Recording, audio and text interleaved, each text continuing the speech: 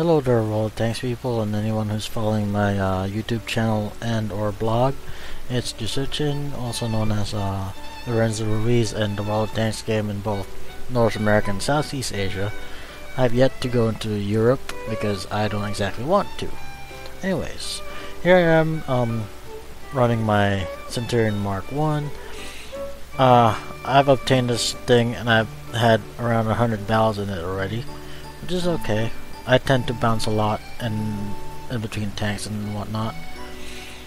The skin is by Tenora Taiga from Southeast Asia, featuring Lynette Bishop, and here we go. I decided not to start recording my replays. I just get a battle, and if I liked it, I do this. If not, whatever. Anyways, we're at airfield, middle tier, so my role here is support. Now, the camo does mess up with the skin, but it's fitting, and besides, I'm the only one seeing it anyways. Anyone else just sees the camoed out Centurion Mk. Also, I have Jack's updated Girls and Panzer music mod, and I also have Hippo team for the voice mod. If anyone's asking, I shall post the link in the description. Anyways, this battle, I knew I wasn't gonna pierce the sides of most of the high tier tanks. Well, I would, but still.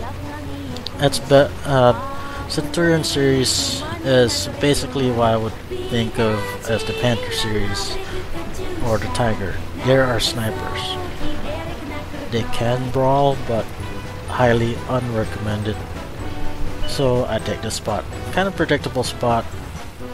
I plan to move after being spotted, so I just stay here for a bit. Reposition. I swear I'm looking at the enemies and not the skin on my tank. Okay. Hey! Party!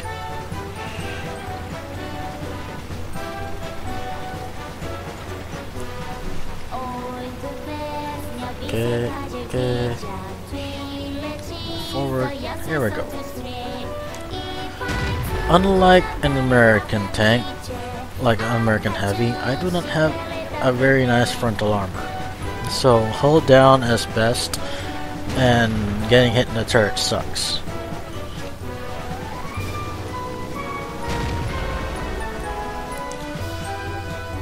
Once again, like I said, I'm on the support role this entire time. I don't normally do the push unless I'm way on top and I have support, basically. I'm just blabbering on. I just got off work not even an hour, like several hours ago, and I haven't slept yet. I'm making shit shots. That's gonna cost me. There's that weird SD1 tank thing. Hell, I don't even know what it is. I just go by. Oh, hey, it's a heavy. It's that tank. I cannot pierce the front reliably. Granted, I have not encountered those tanks often, and the whole year I played, well,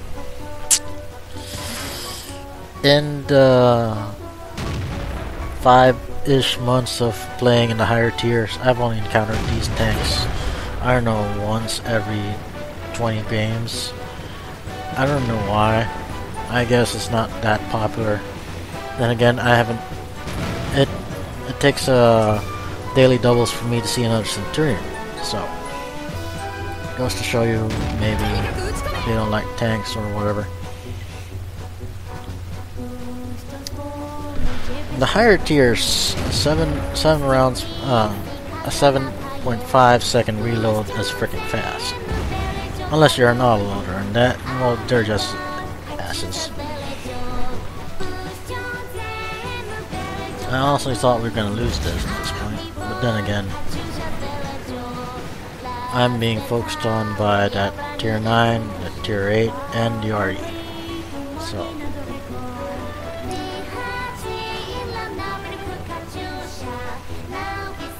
Now, I'm gonna do something stupid. You see, I thought I could pierce it from the back and get an ammo rack. Guess how many times I tried to do this? Yeah, that's red, that's green, that's red. Nope. Nope. It moved the moment I shot. So, what do you know? That could have been a very easy kill for me, but I decided to be a little scaredy cat.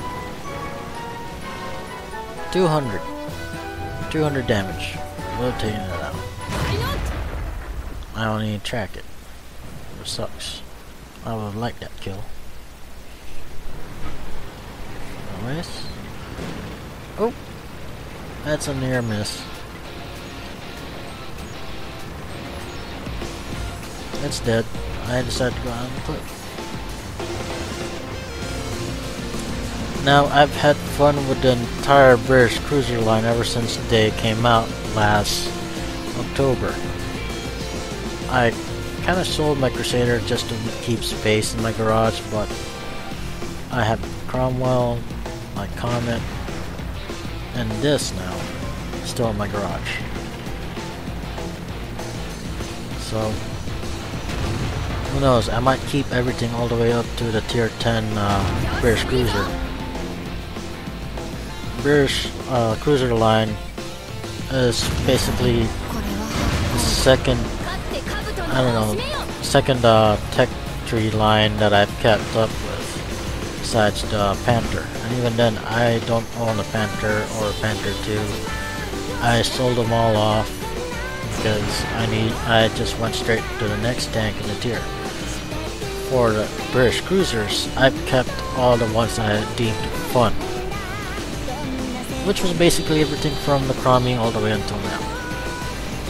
I would have kept the Crusader if I could just get more space. Oh well. Oh. Unfortunately, I'm always late to the party.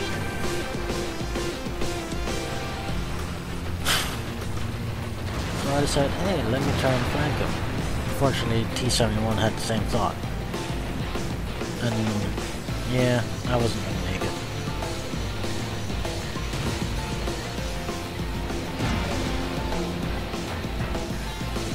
I swear I'm not staring at the skin much.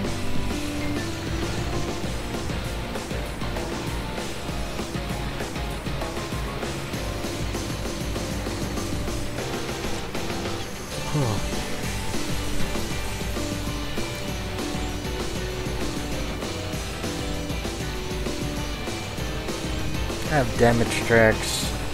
Good thing I don't have a damaged engine, or else that would have sucked. That was a cliff.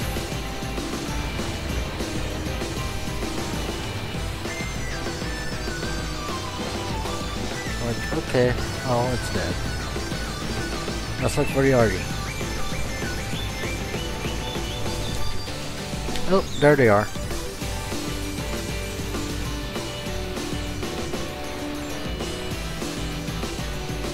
How about this? T-71 kills that. Goes after the second RD. I switch to HE, turn around, and destroy it. Thank Christ I hit something this time. Like, okay.